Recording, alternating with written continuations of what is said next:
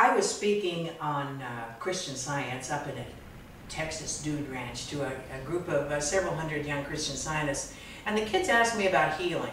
Well, you can talk about healing just like I'm talking to you about healing, but sometimes it helps to give people proof. I didn't intend to do it, but in the end I did. We all dispersed to our cabins, and at about 1 o'clock in the morning, I felt this horrible, horrible pain in my head, and I thought it was a dream, that a fish hook had gone through my head. But then I woke up and realized it wasn't a dream. The pain was very real, and my head was beginning to really swell. I had 2 of my fellow practitioners in the cabin with me, and I asked the ladies if they would get me to an airport. I didn't want the kids to see me because it was really getting kind of grotesque. And on the way to the airport, one of them said, "Do you want to know what happened to you?" And I said, "Well, yeah." She said, "Well, we have a scorpion up in this part of Texas whose bite is generally fatal." I said, "Is that all it is? Only poison? I can deal with that." And I'll tell you why I could. Because in our textbook, Science and Health, there's a statement that reads, "A spiritual idea has not a single element of error, and this truth removes properly whatever's offensive." I considered poison to be offensive, so I was absolutely confident that it would be removed properly. I don't know what proper removal is, but I trusted it would happen. And you may say, "What do you mean spiritual idea? Where did you get this concept that you're a spiritual idea?" Well, I got it from a book you're familiar with, the Bible. Because in Genesis 1, it says that man is created in God's own image and likeness. And then you might say, "But I don't know exactly what God is." Oh no, Jesus told us that. Jesus said in the New Testament, God is a spirit. So if God is a spirit, and man is his image and likeness, I guess the fact that man is a spiritual idea is a pretty good definition. So anyway, that was my prescription. That I stayed with. I got on the plane. The plane was to stop in Texas, again in Phoenix, and then get to California. My mission was just to get to California. But the pilot came back soon after I was on the plane and said, "We got problems here." I mean, I really did look weird. He said, "You were bitten by one of our scorpions." I said, "Yes, I was." He said, "And you didn't have medical assistance." I said, "No, I didn't." I didn't know how he knew all that, except that had I wanted medical assistance up in that ranch, I couldn't have gotten it anyway. Fortunately, I didn't need it. He said, "Well, it's a very serious situation, and it's probably fatal.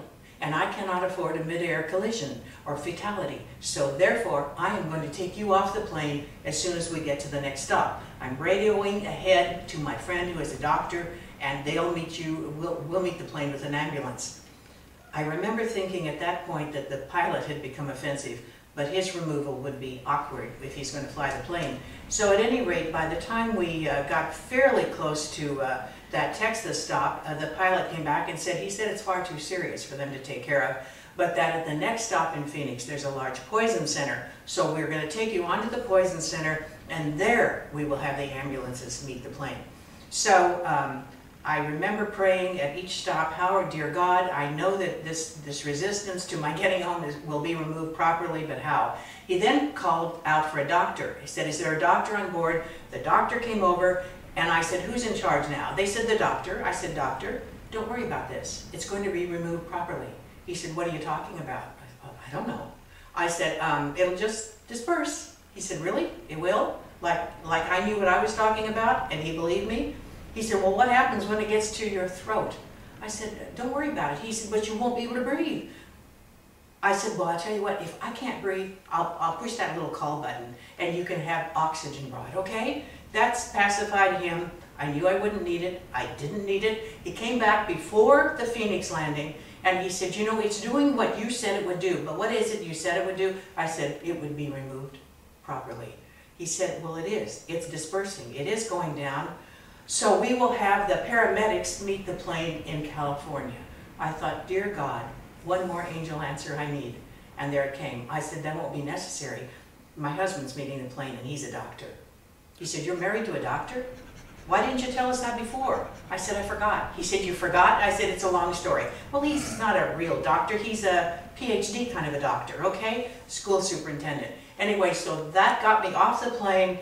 The doctor walked me off very carefully. I thought I was holding him up at that point, and we saw my husband. He said, "Doctor, can you take care of this case now?" And Don said, my husband said, "Sure, whatever this is. Well, of course, I had a very beautiful healing. In fact, I had a talk I had to give the following day. No one knew it. Whatever had happened, the swelling had disappeared. But that night, the kids called me. They had seen what had happened. They knew about the scorpion. They knew the prospects there. And so they were afraid they couldn't talk to me because I might not be here anymore. So they called for my husband, and he said, why don't you talk to her? And I said, you know what? You asked me about Christian Science healing about 1 o'clock this morning. And I told you you could trust your life to God. And I didn't mean to be your primary example, but that's how it turned out, and you can. That's just one of 1,000 testimonies I could share with you.